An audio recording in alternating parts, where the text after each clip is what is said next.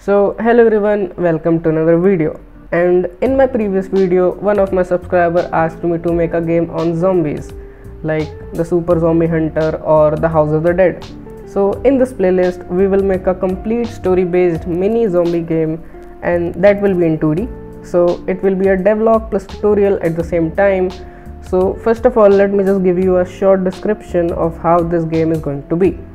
So there will be 3 characters and you can switch between them according to the story.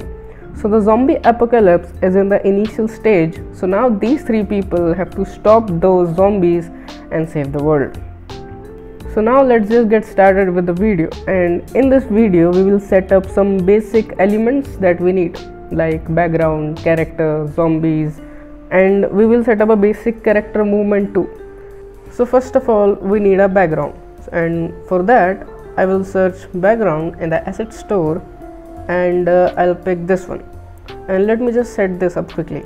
By the way, this is just a placeholder for the background, and in the coming videos I will make background by myself because we will add a parallax to the game.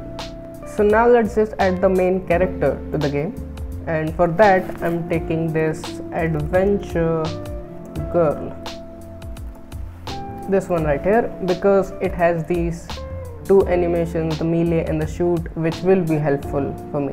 So let's just add this to scene, and we will also add zombies now. So I will take both of them, the zombie boy and the girl, because why not? Okay, so let's just, so before dropping them to scene, let's just add a platform into the game so they can stand on it, walk, attack, or maybe. Alright, let's just add it to scene. So in the asset store, let's just search platform, and there are a bunch of platforms here. Let's just search, and these are isometric, we don't need them. In the end maybe we can get some good platform. Yeah, I think this one looks cool. Let's just add it to scene. Alright, so I'll just quickly set this up.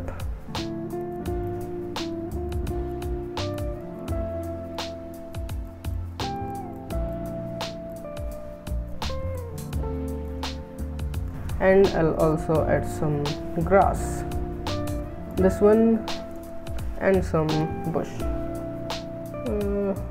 Think this will work. Maybe this. Let's just add this to scene, and this one also. Okay, so I'll just quickly set this up, and this is the final result. So I just changed the grass we were using previously because it was looking terrible on it. We will change all of this anyway. So, and I added this small house too. So before adding these character to scene, let's just quickly give them some behaviors. We'll give them platformer behavior with no default controls.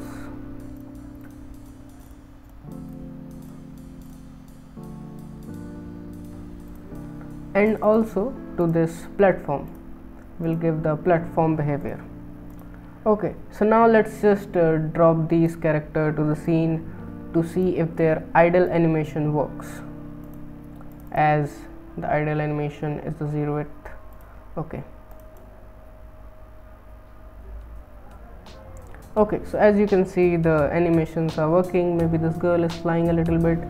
We'll just adjust the collision mask for this girl and it will work completely fine.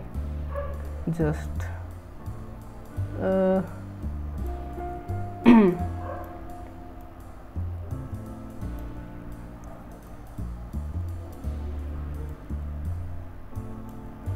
alright, so she will no longer fly, and we'll do same for the zombies.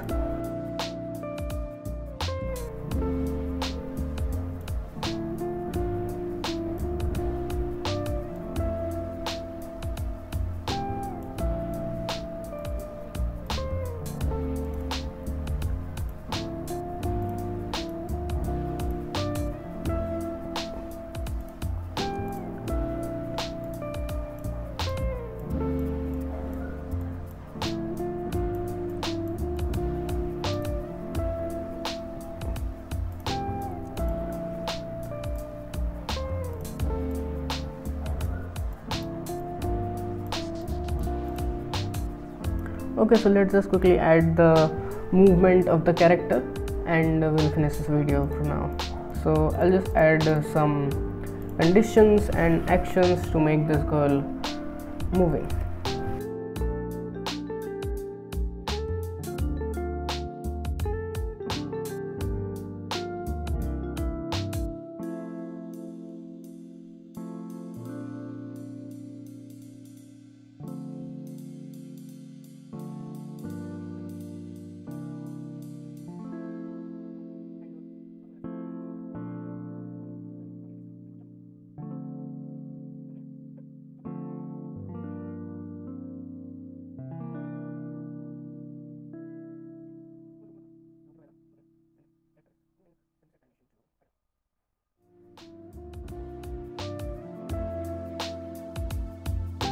Okay, so this is the basic movement code for the girl.